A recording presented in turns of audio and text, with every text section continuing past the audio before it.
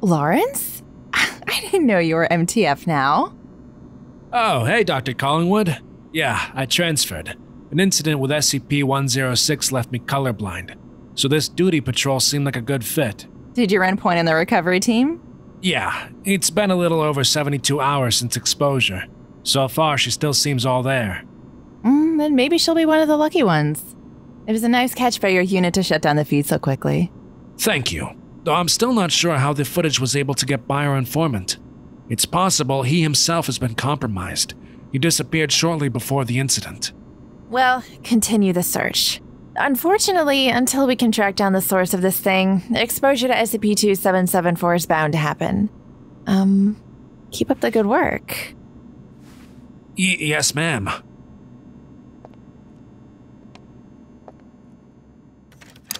My apologies for running late. Oh, it's perfectly fine, Dr. Collingwood. Subject 1273 just regained consciousness a few minutes ago. Yes, and no one has answered any of my questions yet. Where am I? Am I under arrest? I want to speak to my attorney and— Ms. Neal, you are not under arrest. You have been escorted to a remote government location in order to receive treatment for a mimetic trigger you have recently been exposed to. I'm sorry, what? Please, just listen to what Dr. Collingwood is saying and try to remain calm. Thank you, Mr. Moore. About 3 days ago, you witnessed a local television program, a new segment titled West Kentucky Sports. Yeah, my son is one of the hosts. Every Tuesday night, they cover highlights for all the weekend's high school football and basketball games in our area. Did you happen to see anything peculiar during that particular airing? No.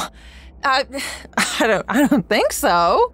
You didn't happen to witness a strange entity resembling a man in a sloth suit? Wait. Yeah, I did. I thought it was some kind of mascot or something, but it was standing in the background, barely even visible. What does that have to do with me? Around here, we refer to that creature as SCP-2774. It appears seemingly at random in most forms of non-live media. And about 40% of the people who witness SCP-2774 become entranced by it. Those affected will eventually begin to lose the ability to use cognitive functions or make higher-level decisions. I'm sorry. Is this some kind of sick joke? What are you guys even talking about? Miss Neal, we're here to help you. I promise. The odds are that you won't even be affected at all. So far, we have been unable to retrieve any medical history for you. It's a long shot, but do you happen to know if you suffer from deuteranopia or any other forms of colorblindness? I'm not colorblind, but why does that matter? Images of SCP-2774 only retain their anomalous properties if it contains hues of red or green. You said I'll lose all higher functions if I am affected? What exactly does that mean? Show her the tape. Yes, ma'am. Before we play this, just remember, you will receive nothing but the absolute best medical treatment possible here at this facility. Okay, go ahead, Matt. Hello, David. If you help answer a few questions, we can come closer to fixing you. Are you ready? I don't know. Just hurry.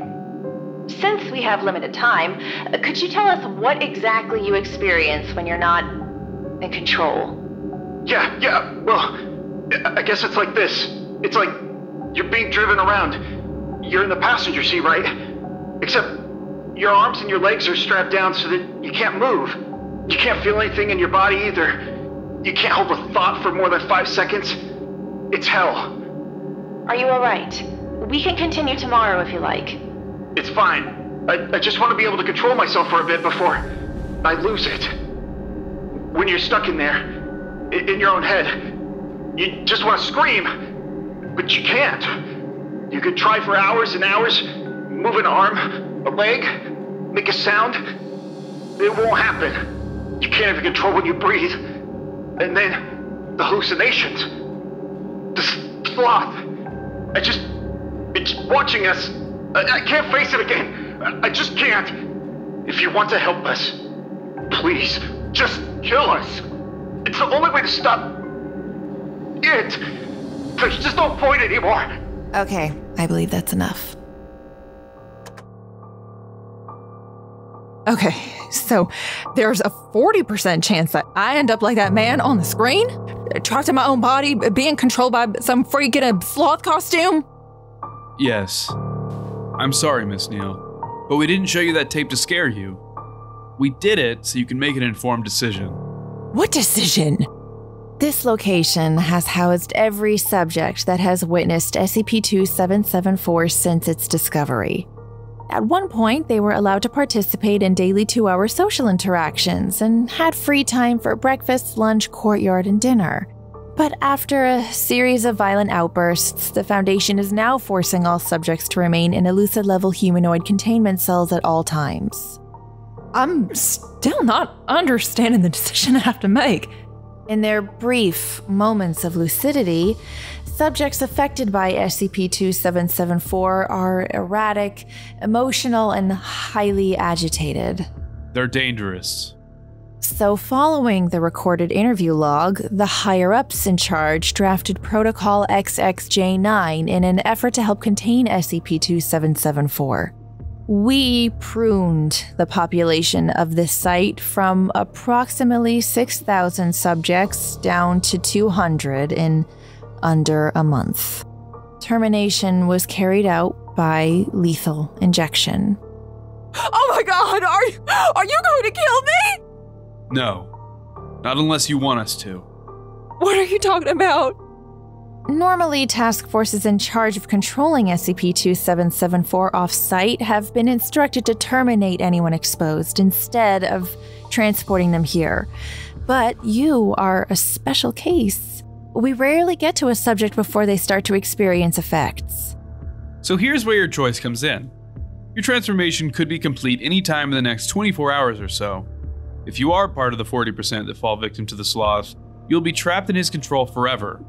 Once a day, you might get a minute or two of full consciousness, but otherwise experience the same fate as David here on the tape.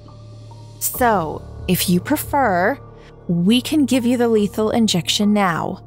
And before you ask, no, you won't be able to say goodbye to your kids. No one will know where you disappear to. To those outside the facility, you will have essentially vanished into thin air. But you won't have to deal with the torture of SCP-2774. We're not here to tell you to choose one or the other.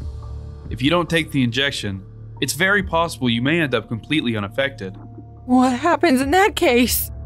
We administer you an amnestic so you forget everything that happened over the last week. You'll feel groggy and disoriented for a while, but you will get dropped back into your home and will otherwise go back to your life as normal. But know what you are risking. Every second you don't take the injection, you chance spending the rest of your life as a slave to the sloth. The decision is up to you. I don't know. I don't even know how to respond to all this. I just...